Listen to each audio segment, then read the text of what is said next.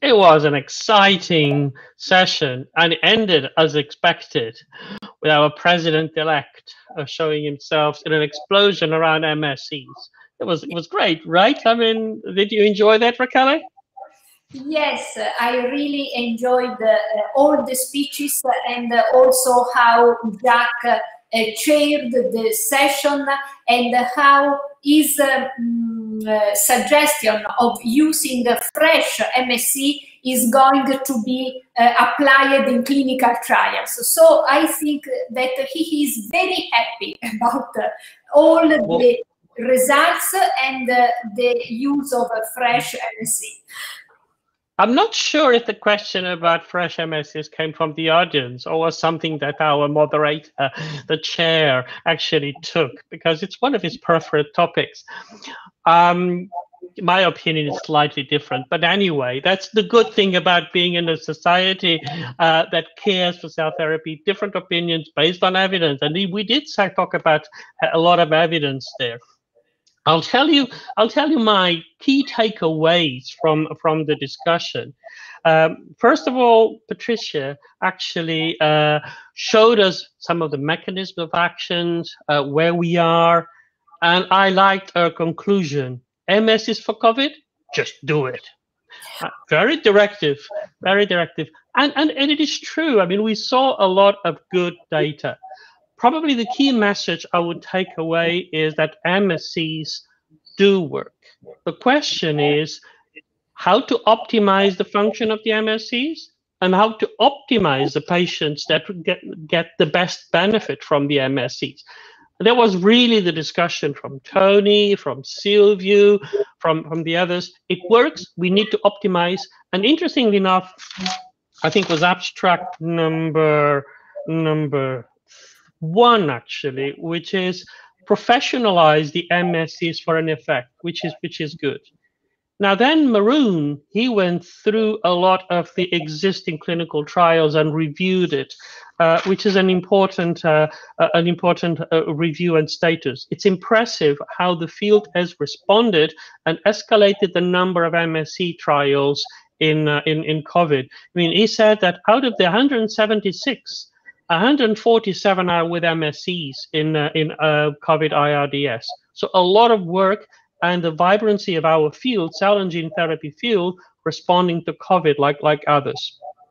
Very nicely, he did a SWOT in terms of the strengths, the opportunities, and the weaknesses of what we're doing, which goes all the way from the number of trials, the manufacturing, the models, but also the challenges that we're facing in the data. And then Tony reviewed the different studies, and it was interesting to see how he reviewed the study of Mesoblast.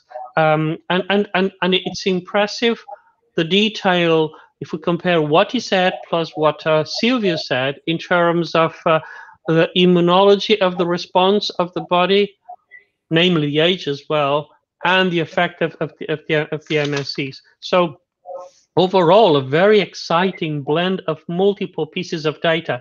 I don't know, what do you think, Raquel, about the plenary, and what did you take away that excites you? Yes, I'm really surprised from the huge amount of results that we accumulate in only 1 year. If you think that it is only 1 year, I firmly believe that the pathogenesis of tissue injury evolve in different stages. So I believe that MSC, that for sure are the main the leading cell population that can be used in the setting of COVID-19, may work differently in the different stage of COVID-19 disease and tissue injury. So I believe that we should identify first the windows of opportunity to treat these patients with MSC. And also to stratify the patients for age, for comorbidities, to try to select those right patients and the right stage of the disease where MSC may be very, very more efficacious in comparison to the other stage of the disease, of other demographic and clinical settings. So we need more info. And from the cell suspension, we need further investigation to understand if we really need to license the cells before the treatment, before the administration in the patient, or the cells become licensed in the body, directly in the body. And so we have several points, very important point to make this therapeutic strategy successfully. I really appreciate the technological innovation presented, that you can fix mesenchymal stem cells and allow the bioactive molecules and extracellular vesicle to go through the blood circulation of the patients. This is an extraordinary solution, although it is only for a very niche of patients, because those who have ARDS and acute kidney injury. So this is a specific setting where this new technology may be used. So a lot of information, a lot of key points, but one key message is that MSC are safe. I don't know if you agree with this statement. Well, I do agree. I mean, we've seen MSCs from different sources, frozen as well as fresh, and indeed there is constantly the safety message coming through. So I fully agree with that. I actually also agree on one other thing, and we're generating evidence, and it's important to continue to generate the evidence and use the clinical trials to support what we use. At this point, MSCs are in clinical trials. They are not ready for the treatment, and we should continue to generate the evidence that we see is being generated quite extensively. Very, very importantly, you mentioned one thing about the licensing of the MSCs. I do believe that what has been shown here demonstrates that several things. First, the cells react to the environment. That's what we see, and that's also, in a way, what Rita mentioned, and I know we'll have more about that. Interestingly, Rita is kind of immunodialysis, right? It's a dialysis for immune control, which is an interesting concept, but it shows us that the cells read, react, and influence the environment. Is it powerful enough? Needs to be optimized? Clearly, that's where we are, and above all, needs to be part of the clinical trials to show it. The other point that you've made is also relevant, because if the cells do that, do we let them to learn, get educated, get licensed in situ, or do we professionalize them before and get them ready to hit the ground running for a specific therapeutic objective? And I think that's where we need to go. It's the MSCs are a fantastic tool. Maybe they, instead of just going with a degree, they need to go with a PhD going in. They need to know, they need to adapt, but they need to start the job with training out. So I would support licensing them, even gene modify them before they go in for a specific therapeutic effect. And again, this needs to come to clinical trials and show.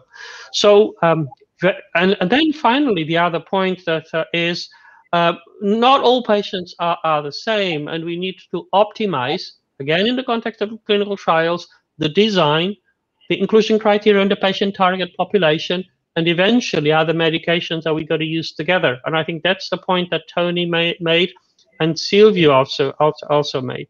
So a clear, fantastic group of presentations that actually showed us, as you said, MS is safe.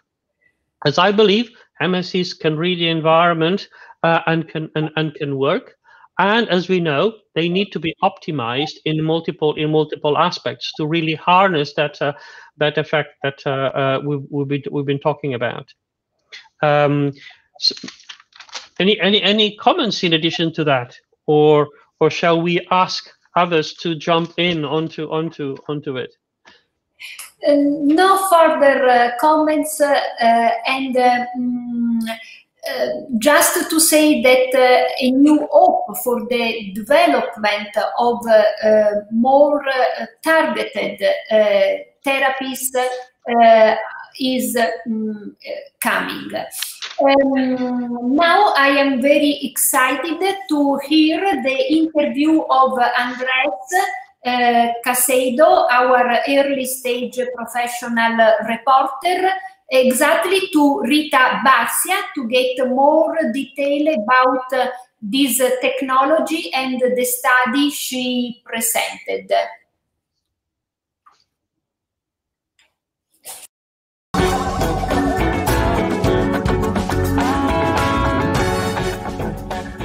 Hello everyone, my name is Andres Caicedo. I'm your ISCT TV host today, and it's with a great pleasure that I will have the opportunity to interview one of our greatest presenters, scientists, Rita Barcia. Rita, she's Vice President of Research and Development and Sentient Biotechnologies. Rita, could you tell us a little bit about yourself, how you passed from academia to the companies that you've been a part of, such as Farmis, such as ECBio, and now Sentient? What motivates you to take these challenging steps? Yeah, so hi everybody. Thank you for having me on ISCT TV. Very excited. So, you know, I did the normal academic career. I did my PhD, and then I came to Boston for my postdocs, and I did about 4.5 years of postdocs here at Harvard. And it was a wonderful experience. I gained a lot of scientific knowledge, but I really knew that at the end, academia wasn't right for me. I wanted to be in therapeutic development, and I wanted the structure and the focus that is afforded by doing that in the industry setting.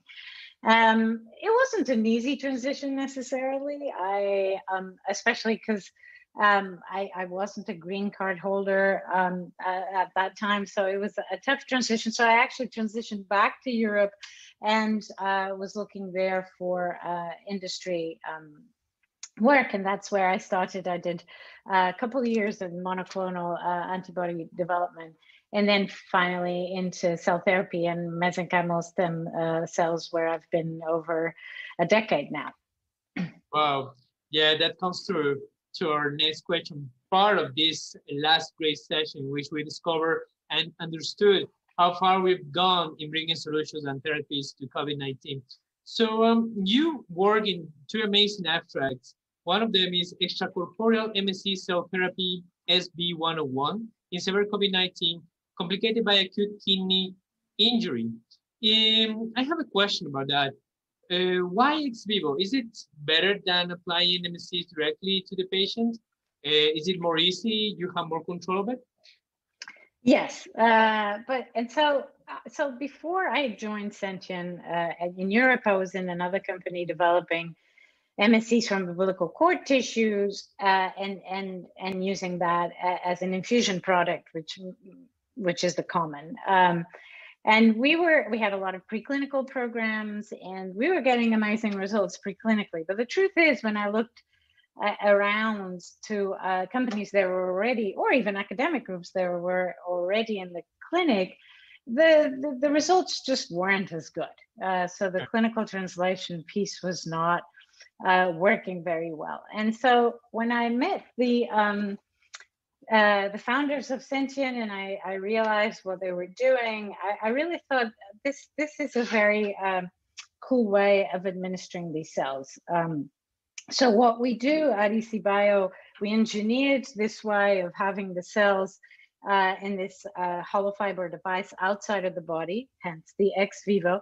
And yes, this affords us immense control. It means that we can use significantly higher doses of cells, and we can have good cell viability, longer therapeutic window, and we could also have a different way of measuring pharmacology and studying it. So we can actually, by keeping the cells outside of the body, we can actually sample from where they are in the hollow fiber and see what they're doing during treatment, and then correlate that with pharmacodynamic effects that we're seeing in the plasma of the patient. So it really is a very novel way that not just of administering MSCs and overcoming the issues of MSC administration, and the problem of that we all know of, it's very short-lived, they get trapped in the lungs or they disappear off, but also can really inform on the pharmacology of these amazing cells. Wow, it's a great job, and I'm really enthusiastic about how this is going to move forward.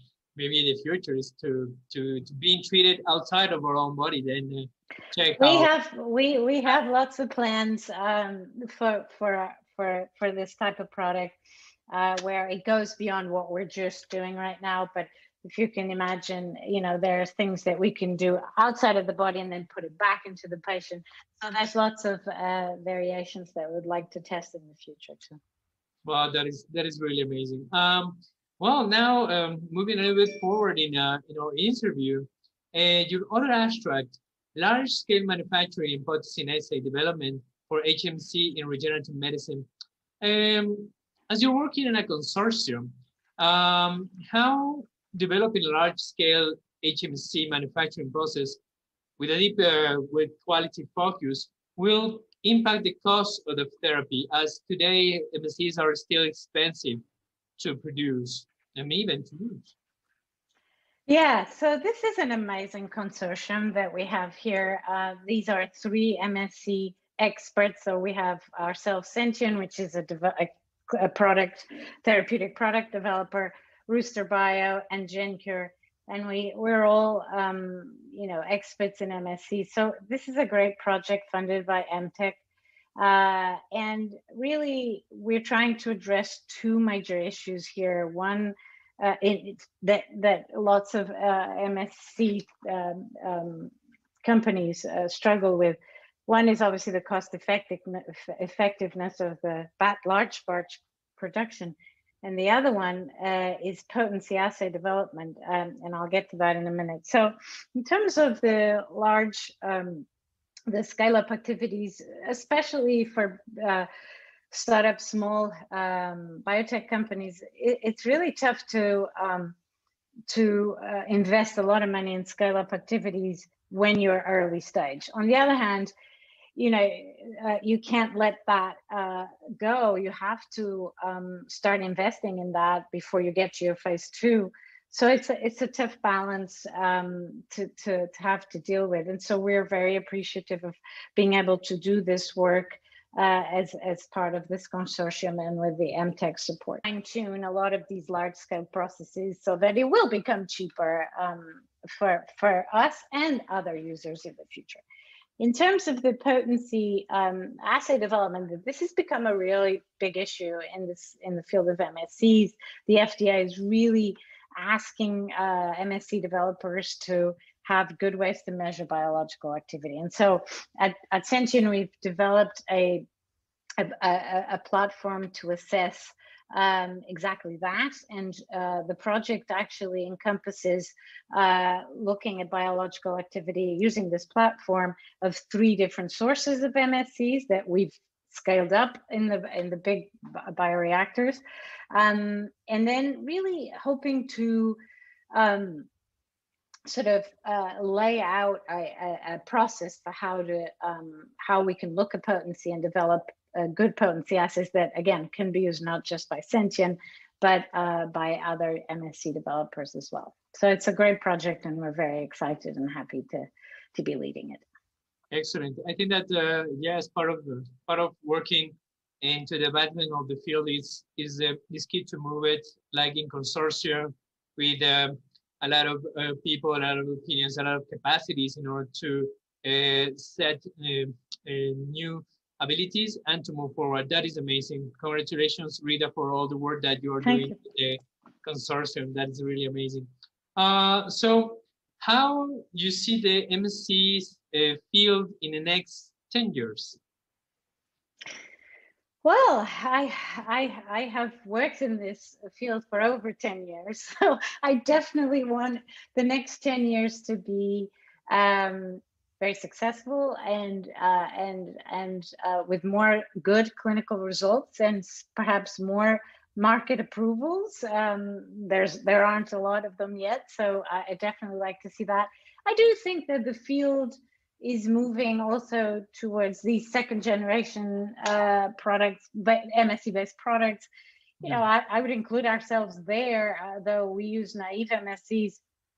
You know, I do think our novel engineering approach is a different way of delivering the cells, but also other people are obviously working with genetically modifying these cells or pre-activating them, or even using mitochondria, or you know, and so you know, putting all of those in a big bucket of 2nd generation, I do think that we'll be seeing that come through more. Also, the potential of using these MSCs potentially in the oncology field, and perhaps as you know, cancer vaccines, we might be seeing that moving as well in the pipeline. Excellent. An amazing future indeed. And hopefully we're going to have the opportunity to have you again in the ISCT and me too as well as doing interviews, because that is very interesting as well. That allowed me to also contact you.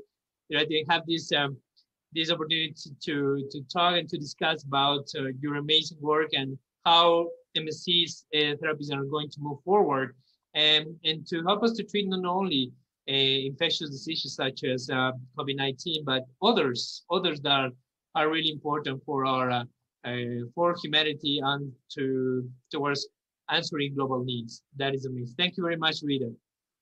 Thank you, Andres. Thank you very much. Thank you very much. Wow, again, a great interview.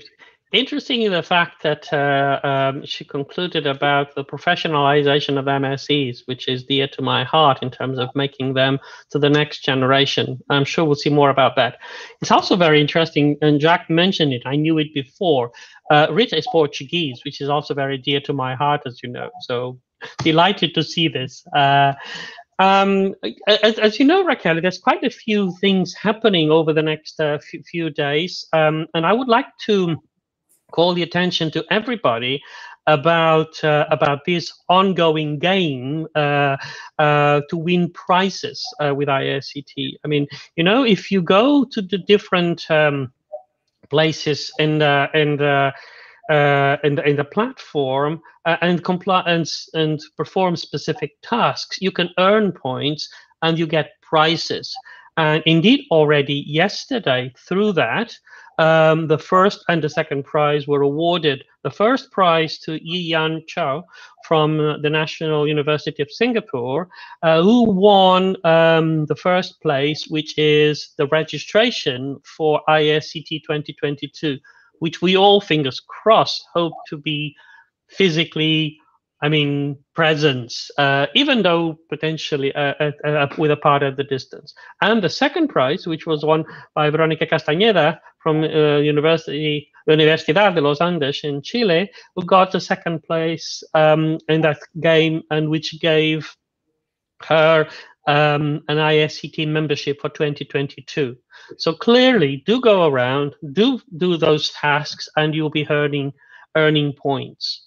There's a few other news that I would like to. You can do the ISCT 5K run. You will see news in the platform again. Please do check the new ISCT website, and do go and see the booths and what has been presented also by our sponsors. And speaking of that, I would like to ask your attention to the symposium from Mac's site, which is going to take place at 10 a.m.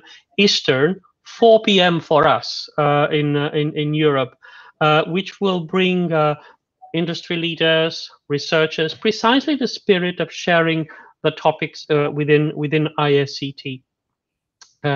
Maybe you want to make some comments at this point, just before we direct the audience to the next sessions. But yes, Rachele? Yes, I would just welcome a question from our past president, John Rasco, if we believe that it is possible to use MSC outside the clinical trials. And my answer is no, because as every therapeutic tool, a novel therapeutic tool that is going to be assessed for the commercialization and for a wide use, we need to go in the narrow path of phase 1, phase 2, and phase 3 controlled trials. So I don't know, what do you think about, Miguel? It goes without saying. I mean, it's important to generate the data, and we talked about it. It's important to establish the risk-benefit. And once that is done, it goes through the regulatory process, and then it's able to use. Now, it is also important that we design those studies properly, and we do them in the context of the right way to do it. And it's in generating that evidence that we will do the service to the patients, but also to the product, because then the product is adequately used, and it does not create misperceptions about the product or misperceptions from the patients. I mean, it comes in the context of unproven cell therapies, which obviously it's not the case here. It's actually the proving the cell therapy adequately within the context of well-designed, well-controlled, performed clinical trials that will enable us to have the right risk-benefit and the regulatory approval. And I think the fact that we were able to respond very actively in the field on generating all those clinical trials and the data that is coming out is helping us to have the confidence on eventually how it's going to be rightly used in the market. Yes, and it is amazing to see how industry and academy are going all together in this road. So finally, I want to remind to attend the ICT Awards and the Presidential Plenary Session beginning at 1 p.m. Eastern Time. And as every year, ICT recognizes recipients of the Career Achievement Award, the inaugural Mentoring Award, the first time this year, and the Innovation Award. This will be broadcast in the live auditorium. In conclusion, I cannot close this presidential plenary debrief chat without thank you all for attending our broadcast and reminding that each plenary session is garnished with this interactive broadcast. So enjoy your participation to ICT 2021 New Orleans meeting. Thank you, Miguel. Thank you, Raquel. Please connect, communicate, and translate, and have fun.